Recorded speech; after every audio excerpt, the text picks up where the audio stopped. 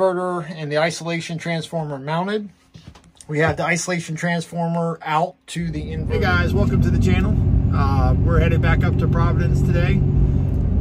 Today's going to be a big day. We have the inverter, the isolation transformer, the lithium batteries, and all of the DC distribution system to install today. So it is going to be a busy day in the shower / electrical closet. So if you're new to the channel, we are renovating and upgrading our 43 Tallycraft to be able to cruise around safely, do the big loop, the great loop, excuse me, and then perhaps go to the Bahamas for a little while. So if you're interested in that kind of stuff, please subscribe and take a look at some of the previous videos that we've done as we've kind of started our process a few months ago. So like I said, if you're into some boat maintenance and a little bit of boat refurbishment, please subscribe and join us on our journey as we get planned to kind of cruise around. Hey guys, welcome to Providence.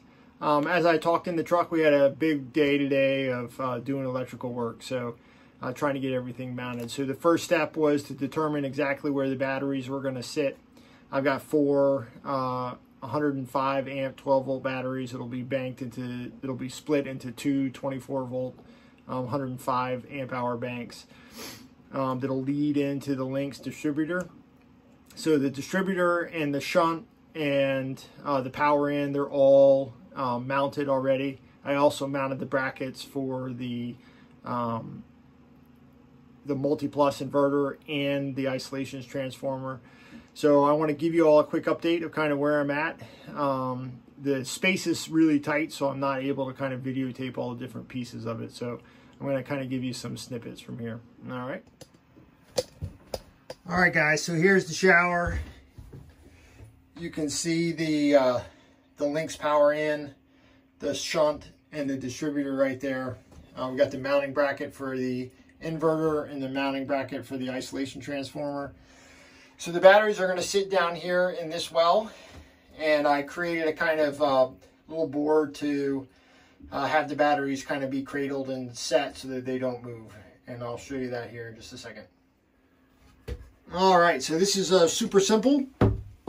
All I did was took some 3/4 inch plywood, mounted some feet to it, and cut it, made sure it met the design, and I'll go ahead and drop it in real quick so you all can see.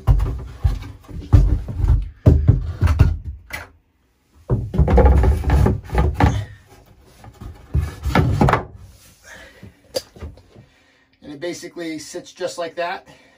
So part of what I did this morning was I did disassemble the shower and take all the water out. So that's not there. And then all that goes in the bottom is just this foam pad.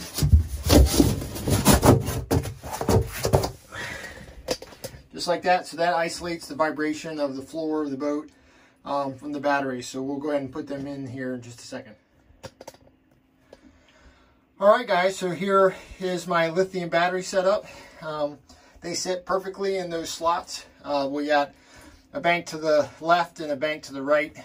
Those will be wired in series and then brought up into the distribution or the power in for the Lynx to bring the power. Those will go through a battery switch too, which I haven't mounted yet, but that's coming. So these are Lion Energy Safari 1300s. So they're 105 amp hours, 12 volt batteries.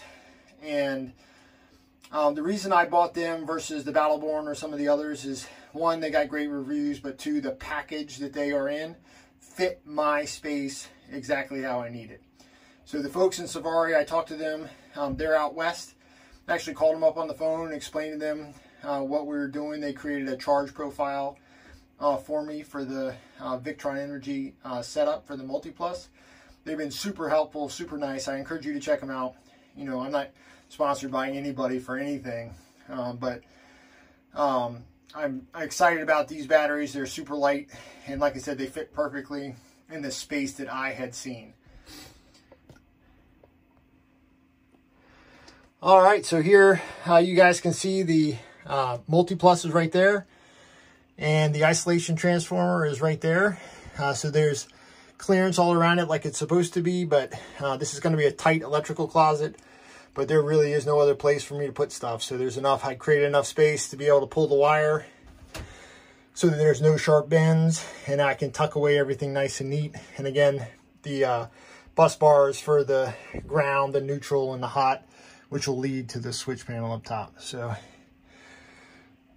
what's next is we're gonna see if we can't mount the battery switches and get them positioned so each battery bank, 24-volt battery bank, will have its own battery disconnect, so we can disconnect it from the system completely. All right, guys, so we got the basic wiring in. So we got the bank on the left and the bank on the right. They're both 24 volts, so they're wired in series, which means that we have a positive to a negative from one battery to the next on both sides.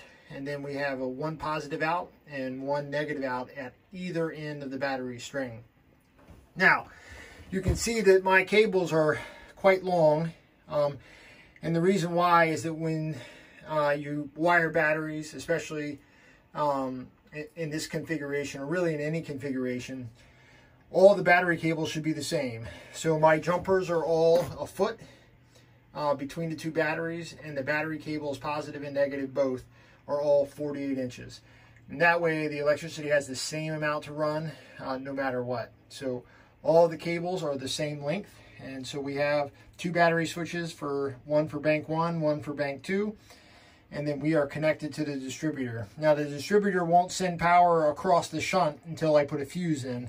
And we're not going to do that for a little while. So this is basically how it's got to go. I got to tidy it up and zip tie some stuff, but I'm pretty happy with how it looks. All right, guys, so we got everything kind of zip tied up. We got the distributor cover back on. So right now, we're going to make sure that the platform fits back in there. We're probably going to have to notch that area where the cables come through just to keep it from rubbing up against it. And then we'll move on to wiring the inverter, at least bringing the power on the ground in and connecting the ground case in. So we'll get right to that. All right, guys, this is kind of a final look of our progress today. So we got the inverter and the isolation transformer mounted. We have the isolation transformer out to the inverter in, and then we have the inverter out wired, which will go all the way up to the AC distribution panel. We have the lynx in, power in, which is taking power from the two 24-volt bank batteries. We have the lynx shunt, which is what monitors the battery usage and energy usage. And then we have the lynx distributor that controls the power going out. So those two big cables, those go to the inverter itself, which will power the AC loads. And then we have a separate battery switch for each battery bank so we can isolate them individually from the system. So currently they're off. I did turn them on just to make sure that the lynx system powered up, and it did. We did not turn the inverter on yet. Because I just want to make sure all the connections are right, and it has to be programmed. So a lot of work today, and I'll take a see if you guys can see down. There's the batteries, all tidied up, zip tied together. They're secure in their spot, so super excited. So now it's time for coffee. Today we've got some Kauai coffee. It's just a medium roast whole bean, so we're gonna try it today and see how it goes.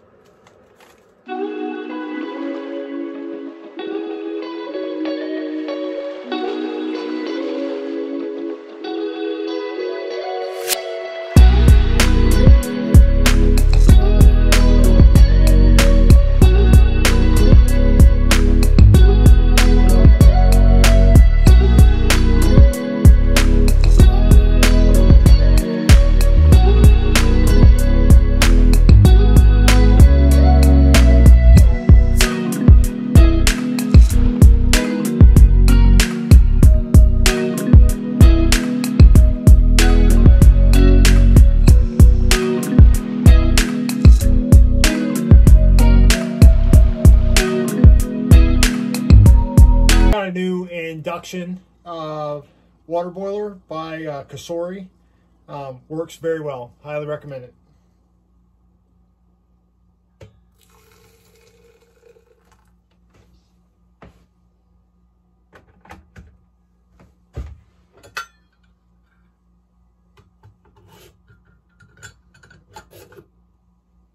All right, we're gonna let that sit for about 5 minutes. All right, it is. It's been about 5 minutes, so.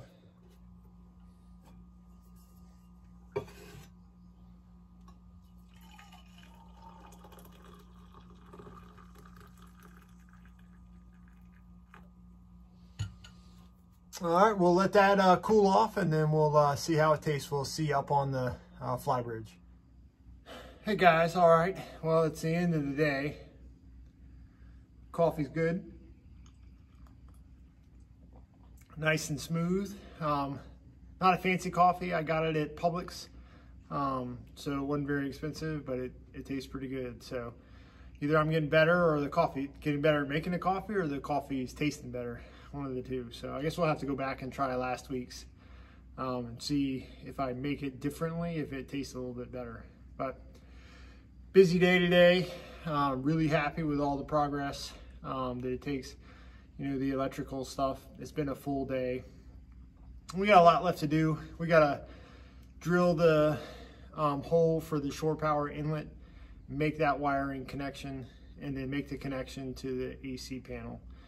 And then we got to pull all the AC loads to that panel so that the panel actually works. So, and the inverter's got to be programmed. So I got the program downloaded on my computer.